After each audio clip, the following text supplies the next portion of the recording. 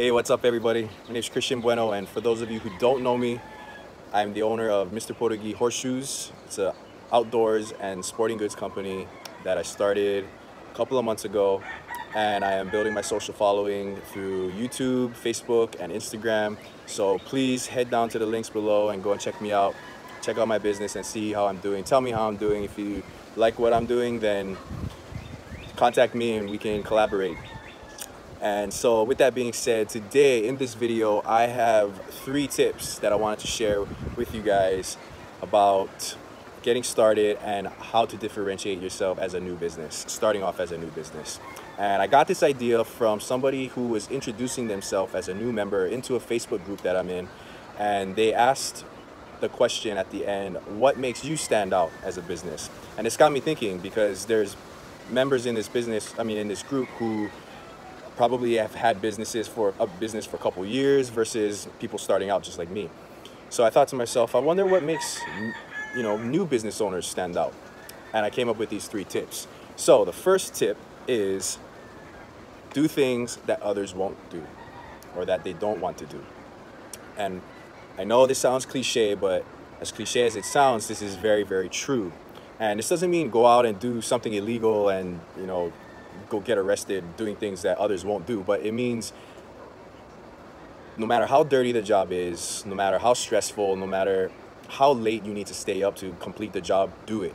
Because when somebody asks about your product or service and your customer refers you, that reference could go a long way. That could be the point in your career that boosts your following, or gives you more, or sells 100 sets, or it really helps out your business. So go that extra mile and do things that others won't, because customers do notice that. And when they leave reviews, they will point that out. And that's what a lot of new buyers or cold leads are going to want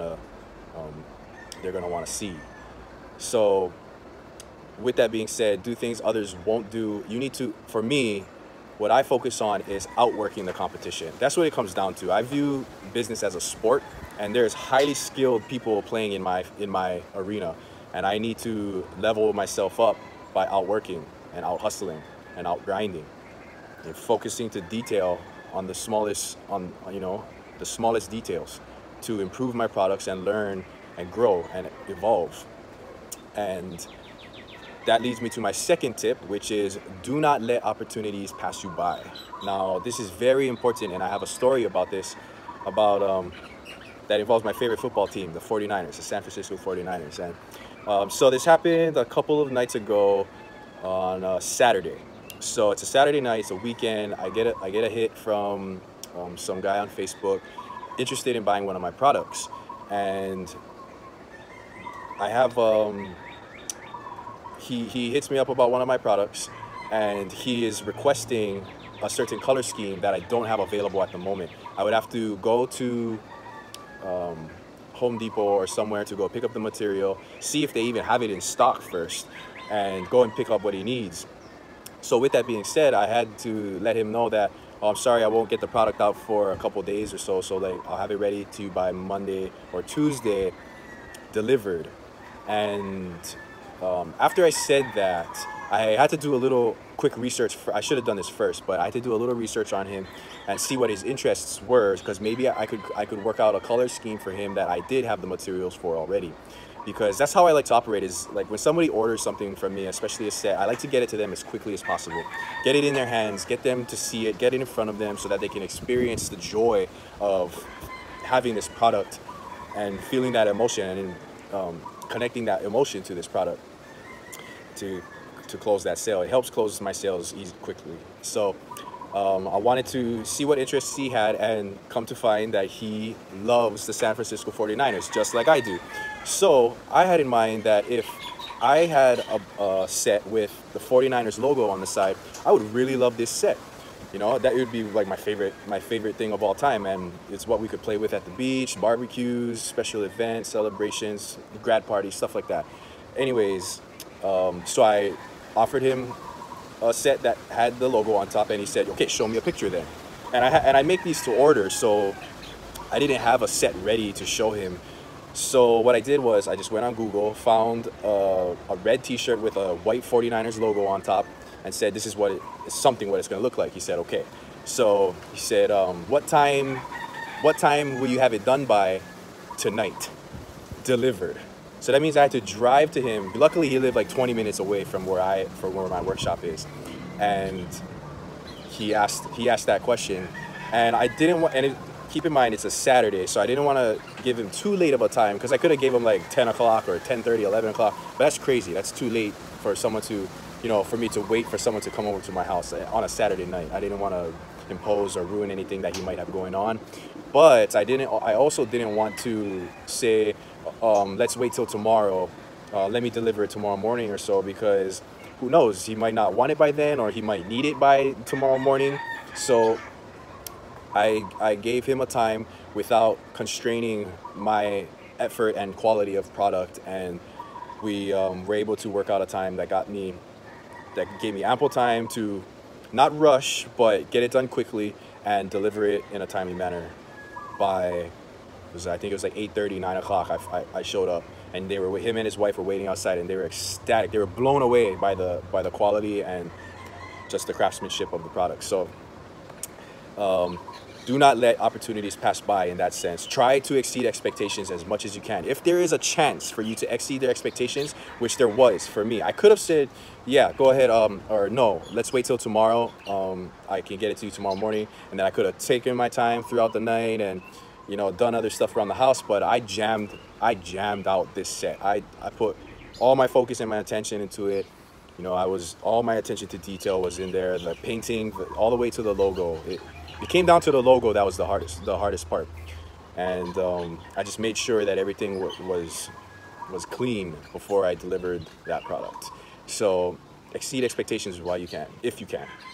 And this leads me to my third and final tip, which is video. So everybody knows that video is going viral for businesses. This should be number one, but after you start doing video, you start recording, you start doing it for business, and you start networking with people through video, you'll see and come to realize that this is the standard in business now. It is the bottom line, and it's what should be in business if you tend to expand or scale anything, because you can't have somebody's attention for just a quick minute. You need a lot of interaction, and customers or potential leads need to put some personality with the brand. With the product that they're buying.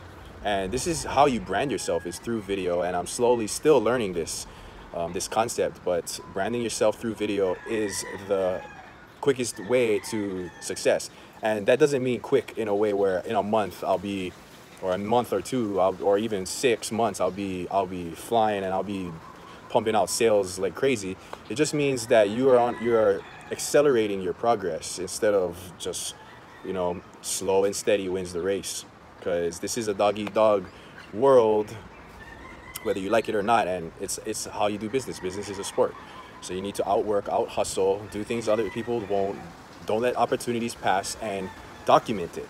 That's what video is for. It's for documentation. At first, I only have 3 subscribers on YouTube. I don't expect, a huge following or a lot of engagement or even one comment on any of my videos. I don't expect that. I expect to document these things so that people or businesses down the line can see the evolution of my business and of my products. And that's what I like to use my Instagram for, because you can see from my very first post what my product looks like. It looks like crap. It looks like the first prototype ever built, like a caveman could have built it, kind of thing. And now you see throughout the years how well and refined my product is becoming, and still progressing and evolving day by day. So with that being said, video gets you a lot of attention and eventually engagement down the road. It just takes one video to go viral for you or your business to start flourishing. And it all comes down to personal branding. And I talk about this in other videos, previous videos. And I also talk about how to develop and create a product from scratch, and posting an optimized listing, and down to closing the sale. This was all through video. So this is how important video is, and how people can look back into your past and determine whether or not they want to do business with you. Whether it's a product or service-based business, video is crucial and vital to your success. Well, with that being said, That's all I got for you today. I hope I didn't waste any of your time, and that I brought a ton of value. If not even one of those tips really help you do better business, I hope that I brought some value, and please leave a thumbs up if it did. Subscribe to my channel if you feel like it. If you feel like you need some business and mindset hacks, some motivation from a startup, from somebody who is starting from nothing and building something. Like I am getting business, I am getting sales. I just use this to document and help share my journey, and hopefully people can pick up some lessons from the mistakes that I make hands-on, and maybe network with me and we can share and swap advice. But other than that, thank you for watching all the way to the end. I really appreciate you guys. If you have any feedback for me, please leave some in the comment section below. I would really appreciate it. Do me a favor and go and say hi on my other social media platforms. I'm on Facebook at Mr. Podagee, facebook.com/Mr. Podagee. That's MRPODAGEE. And also on Instagram, go and check out my story. Go look at the first product. Go and see how I evolved from that little product to where I'm at now recently. Throwing brands and brand names and teams, favorite teams. It's very exciting, for me at least. And as a business owner, very excited to work with all you guys out there who want to collaborate. So go and check that out on Instagram. Thank you for following, thank you for watching, and I'll see you guys in the next video.